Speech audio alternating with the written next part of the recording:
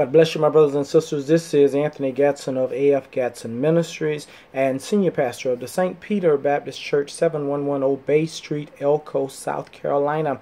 And this is Pastor Gadson's Nightcap for January the 26th, 2016. God bless you. We thank you so much for joining us. We solicit your prayers. Seems like I'm coming down with something, but the Lord will see us through. So, recently I totally renovated my kitchen. I literally tore it out, floor and all, down to the dirt. You know, I like doing that kind of thing, but I realized even with all of the new cabinets I purchased and installed, I still did not have enough storage space. So I, within a week or so ago, ordered an island and with added storage space and some chairs for my kitchen. Well, while reading the instruction and assembling the chairs tonight, I thought about an old adage about men and instructions, or men and directions, or directives, which are in essence instructions. It is said, brothers, that we don't follow instructions and we won't ask for directions. I know, right? I'm not the one that said it. But look, can I suggest that men don't follow instructions because we don't need them? But brothers, have you ever wondered why when you finish putting your children's toys together, they sometimes don't work right? Well, may I suggest that it may be because you didn't need the instructions, nor did you need all those extra parts that you stuffed back in the box, the ones that the manufacturer inadvertently put in there. You don't need that extra stuff. That's a special set. It's not supposed to swing all the way. It just swings halfway. Okay. Might I suggest that men don't stop and ask for directions because they already know where they're going? Then y'all ask ladies questions like, well, if you know where you're going, why have we passed the same neighborhood 7 times if you know where you're going? Well, it's because I perceive that there are some wicked and perverse folk living over in that neighborhood, and they're using that area as a home for their wicked and perverse activities. And I perceive that that wicked and perverse place needs to be torn asunder. But I knew you were not going to support me and help me. So what I did was I drove around there 7 times on purpose. I was not lost. I went around 7 times on purpose, and before you interrupted me, I was about to blow my horn. Look, I know it's not a ram's horn, but I was about to blast it for a long time. We were going to shout and just pray that the walls of that terrible place came tumbling down. That's why I passed it 7 times. It's not that I was lost. I knew exactly where I was going. Well, I heard a guy talk about being lost one day and how he prayed his wife would not wake up, but she did, and when she did, he tried to convince her that he knew where he was, even though he did not. And finally, I said, listen, man, nobody has time for that kind of stuff nowadays. He said, I said, look, if you're lost, you're just lost.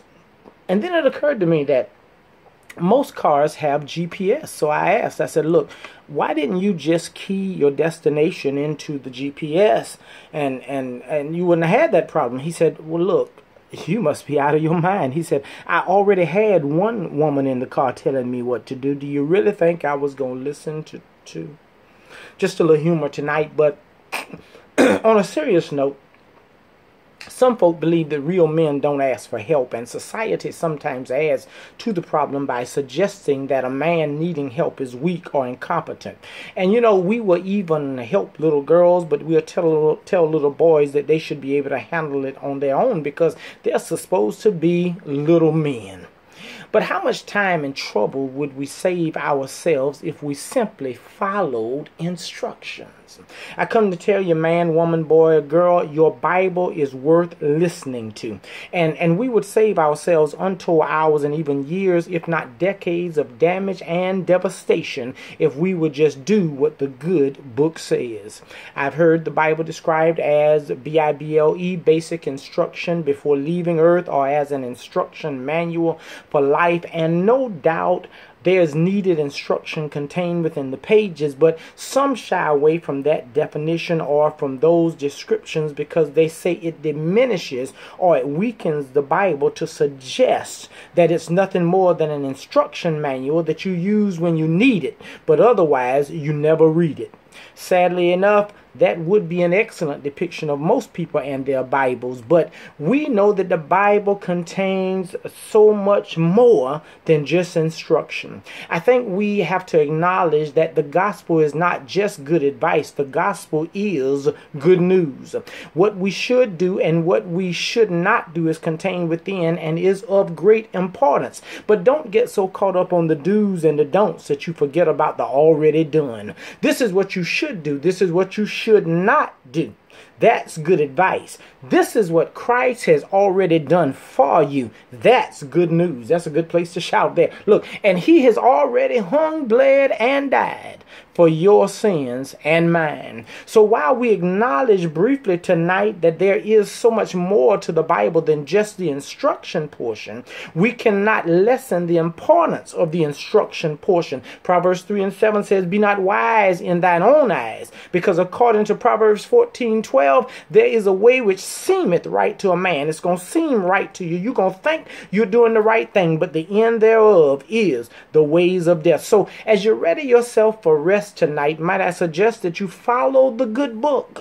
I won't call it the instruction manual as if that's all there is to it, but the manual that does contain instruction, because there's so much more to it than that. Let me suggest tonight that you lean not to your own understanding. Do all in your power to refrain from being a self-deceiver tonight, because self-deceivers are ultimately self-destroyers.